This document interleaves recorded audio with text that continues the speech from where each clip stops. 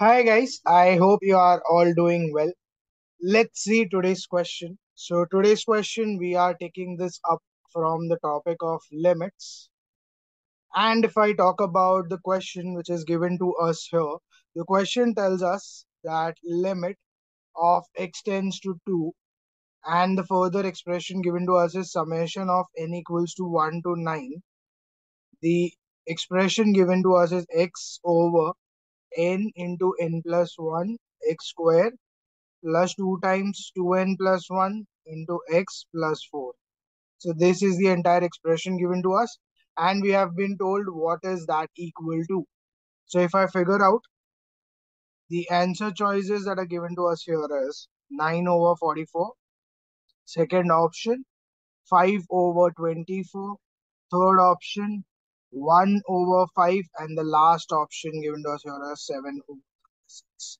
So I need to figure out which one of the answer choices is the correct answer for the question given to us.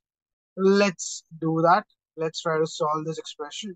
So if I write that limit x tends to 2, summation of n equals to 1 to 9, and the expression given to us here is x over n into n plus 1 x square plus 2 times 2n plus 1 into x plus 4, right? So that is the whole expression given to us here.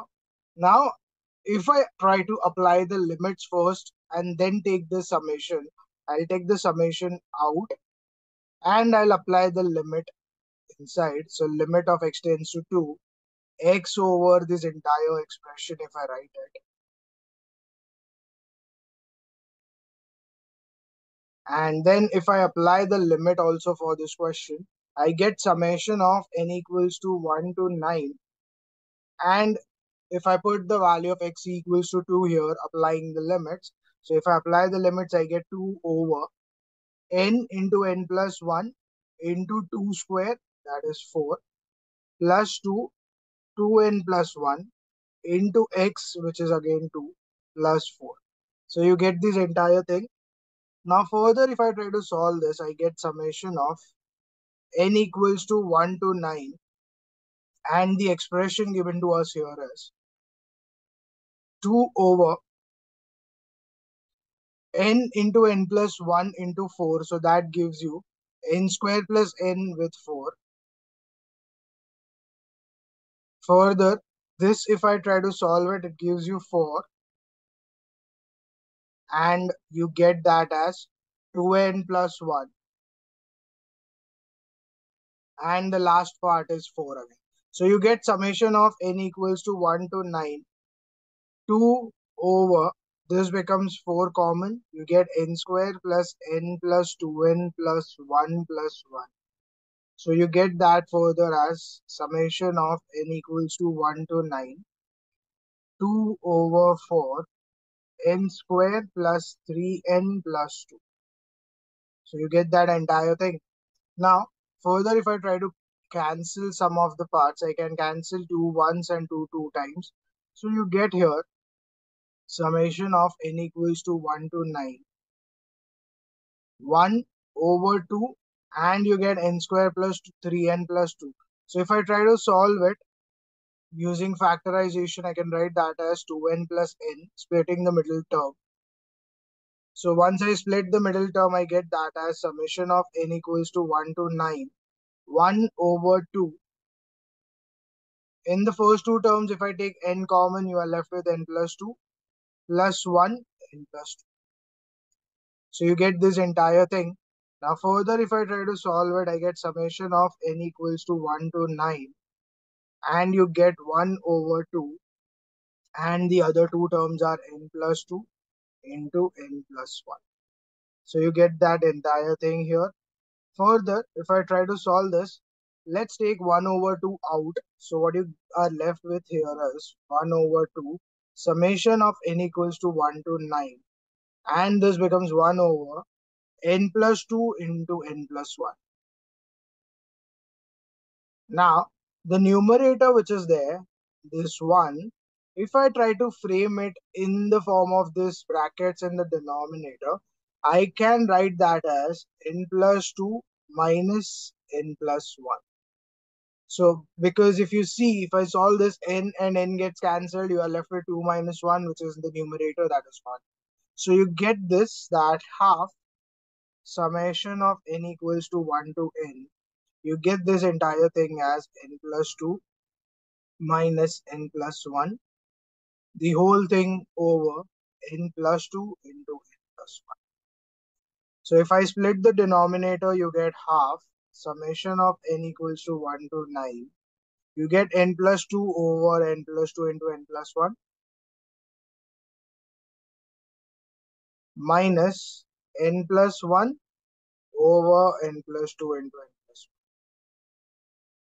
So if I try to cancel the terms here, n+2 gets cancelled, n+1 gets cancelled, and you are left with half summation of n equals to 1 to 9, 1 over n+1 minus 1 over n+2. So if I put n equals to 1 to 9 here, let's see what I get the terms as. So if I put n equals to 1, I will get this entire term to turn out 1 by 2 minus 1 by 3. Then if I put n equals to 2, I get that as 1 by 3 minus 1 by 4. Then you will get that as 1 by 4 minus 1 by 5. So when I write these three terms, now I understand that what is happening is there is a pattern of terms. So for the first term, the second part is equal to the next term's first part. And this is negative, this is positive. So it is going to cancel out. So this term is cancelled, this term is cancelled. So every such term is going to cancel out apart from the last term. So let's just write the last term now. For 9, it would become 1 by 10 minus 1 by 11. So only the second part of the last term won't get cancelled. Everything other than that in between also gets cancelled. So you are just left with two terms, that is 1 by 2 and minus 1 by 11. So if I solve that further, you get half 1 by 2 minus 1 by 11. So you get this as half 11 minus 2, which is 9, over 2 into 11, which is 20. So you get that as 9 by 44. And if you see the answer that matches here with the question, so the answer for the question becomes option A. So A becomes the correct answer for the question given to us here. I hope you have understood how to solve this type of questions, which deals with the idea of applying the limits of the question as well as using the summation part. So first we applied the limit, that is we put x as 2 everywhere. Then we further solve that out and put the summation idea. So once we simplified that entire expression, we got that entire expression simplified like this in the terms of 1 over n+1 minus 1 over n+2. Then I just substituted n equals 1 to 9 everywhere. So I get all the terms cancelled apart from the first part of the first term and the second part of the last term. So you get 1 by 2 minus 1 by 11, which I further solved out to become 9 by 22. And 9 over 22 and multiplied with half gives you 9 over 44. So that matches with option A. So A becomes the correct answer for the question given to us. I hope you have understood how to solve this type of questions. I'll see you again tomorrow with some other question from some other topic. And we are going to continue our series of questions on 11th, 12th as well as JEE. So if you are enjoying these videos that we are doing every day by solving one question each day, please do like the videos that you are seeing. Also, do subscribe to my channel. Do share these videos with your friends who are also involved in the preparation of questions on JEE, so they can also take the benefit from these questions which we are solving on everyday basis. Thank you.